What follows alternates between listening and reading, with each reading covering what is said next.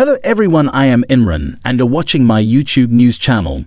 The latest update about the Iraqi dinar. Over the years, many investors and individuals have closely followed the developments in Iraq's financial landscape, eagerly anticipating them. Revaluation of the Iraqi dinar and its reinstatement on the global financial stage. However, despite various speculations and expectations, the anticipated RV has not yet materialized. As of now, the Iraqi dinar remains under the scrutiny of U.S. Treasury OFAC sanctions, and several factors have contributed to the delay, including recent audits of major banks in Iraq, the RV and dinar reinstatement. An overview. The term RV or revaluation refers to the adjustment of a country's currency exchange rate concerning a foreign currency, usually resulting in an increase in the value of the local currency. In Iraq's case, the anticipation surrounding the RV is rooted in the belief that a higher dinar value could present significant financial opportunities for investors holding the currency. Moreover, the reinstatement of the dinar on the global market is tied to Iraq's ambition to enhance its economic standing and foster increased international trade and investment. However, these aspirations have faced obstacles due to several factors, including geopolitical challenges, internal instability, and international sanctions. The role of U.S. Treasury OFAC sanctions, one of the significant hurdles affecting the Iraqi dinar's revaluation and reinstatement, is the presence of U.S. Treasury Office of Foreign Assets Control OFAC sanctions. These sanctions were imposed on Iraq in response to concerns about the misuse of funds and potential involvement in illicit activities. The OFAC sanctions not only restrict the movement of funds but also act as a deterrent to foreign investors and banks from dealing with Iraqi financial institutions.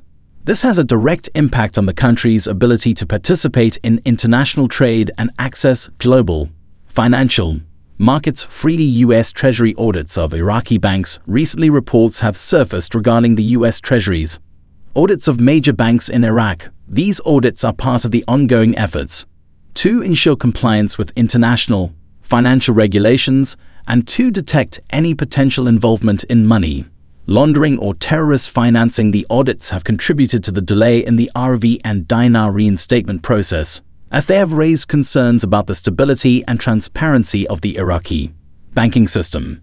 Until the audits are completed and any identified issues are resolved, the RV may remain on hold. Cautious optimism moving forward. While the current situation may be disheartening for those who was hoping for a swift RV and dinar reinstatement, it's essential to approach this matter with cautious optimism. The geopolitical and economic landscape is ever-changing and progress may be made in due course. The Iraqi government has been working towards implementing various reforms to strengthen its financial institutions, improve governance, and attract foreign investment.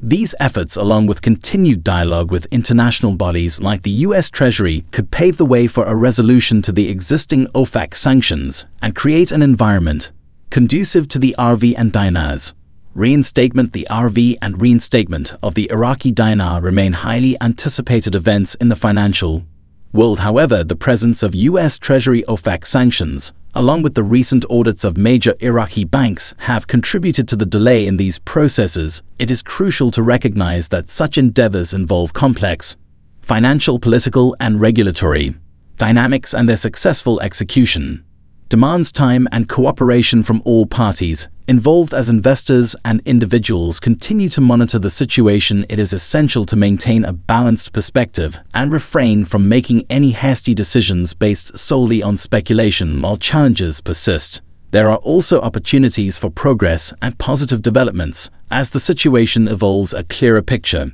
may emerge, providing a path forward for Iraq's economic growth and the eventual resolution of the currency-related matters. Thanks for watching and subscribe for more information about the Iraqi dinar.